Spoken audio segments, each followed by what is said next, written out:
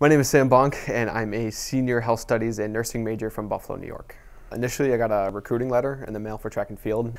I just put it on a list of things to check out, and when I got here, I really kind of fell in love with everything that we had to offer at Utica. So that was my biggest way that I found out about the college, was just through that recruiting letter. So something pretty small led to something pretty big. That's been a really good experience, especially with the new facility we have in the Dome, but it's been very nice to continue out of high school.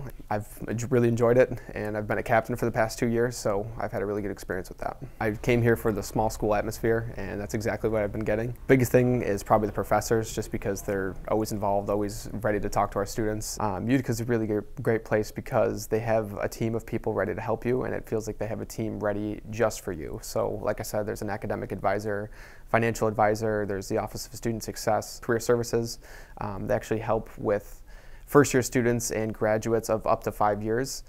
So that's 5 years after you graduate. You can still come back and get help from this office in terms of building a resume, creating a cover letter. They do mock interviews. It's really nice because all of those resources also come to the student. It's not like you have to go and seek them. Lots of the times, if you're seen struggling in a class, a professor will come up to you, or you'll get an email from the Student Success Office and say, hey, there's student tutors here. Those resources come to you, and they're very easy to access. I came into college not really knowing what I wanted to do, and I knew I liked people, and I knew I liked science, so health studies was a really good fusion of those two.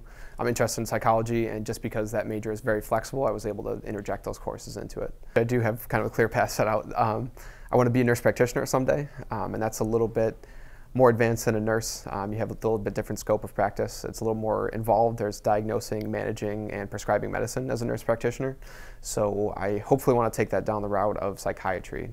Like I said earlier, I have a minor in psychology, so I'd like to use that, and I think psychiatry would just be a good fit for me. The most important part of going to college is about you and about yourself and about your educational path. So pick a college that makes you feel like that.